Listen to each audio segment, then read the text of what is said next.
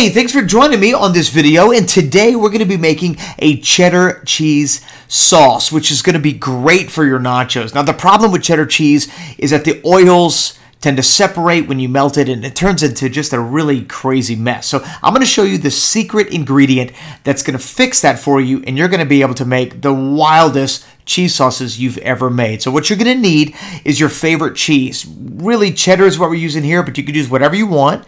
Some sort of liquid like milk, beer, chicken stock, really whatever, it doesn't matter. And you're going to need this. This is the secret weapon. It's called sodium citrate. Sodium citrate is an ingredient that is used in molecular gastronomy to do all sorts of stuff. And without getting into the science, because I don't have the time for that right now, let me just show you how it works. It's basically a salt derived from citric acid, and when combined in your liquid, it's going to just produce the most magical of kitchen miracles. And so get ready for this, because I'm going to show you what it looks like as we do that very thing. I'm going to be making potatoes au gratin. So for the cheese mixture, I'm using milk. But if you're going to be making a dip or for nachos, I would recommend some sort of a beer. Maybe an ale or even a Bud or a Miller Lite or something like that. So the process is going to be done in the exact same manner. Add your liquid, whatever it is, to your pot, and you're going to want to bring it to a boil. As it slowly comes to a boil, you're going to want to add your sodium citrate. Now, because I'm using milk, I'm having to stir mine a little more often so it doesn't scorch the bottom and burn to the bottom. But once you bring it to a boil, add the sodium citrate, and you're going to mix it well so that it dissolves. And it dissolves fairly quick, and so it's not something that you have to worry about. Generally, within about 10 seconds, it's completely dissolved, and it's ready for you to add your cheese. Now, like I said, you can add cheddar, mozzarella, you can add provolone, you can add Gouda, blue cheese, you can really add whatever fresh cheese you want, and this is going to melt it into an absolutely gorgeous liquid. And it's going to make a really smooth and creamy cheese sauce. And here in a minute, I'm going to give you some ideas of what you could do with this after the fact. Now, the recipe I'm going to give you is a fairly standard recipe for sodium citrate.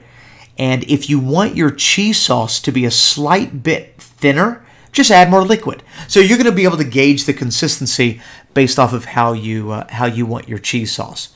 And remember, as it cools down, it also thickens up a little bit. So you might want to start off with it a little runny.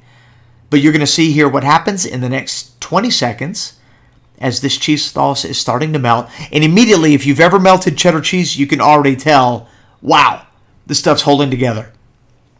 And it's going to do this every time, 100% of the time, because of the science behind the way that it interacts with the molecules of fat and protein, which is really cool. Notice how creamy, how smooth.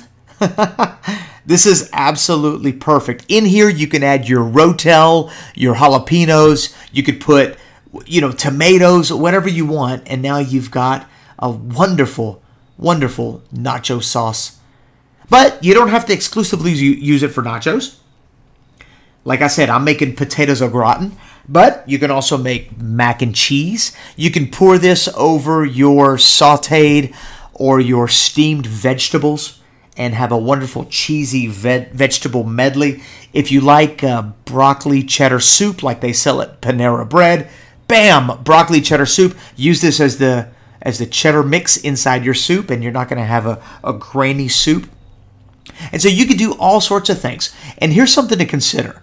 With this particular recipe, if you put slightly less milk, this will actually harden and form into a mold. So you can actually make your own cheese slices by adding your own gourmet different types of cheeses, mixing it up, and then putting in the fridge in some sort of a mold, like a bread mold. So remember, if you want to do that, just add a little bit more sodium citrate or a little less liquid.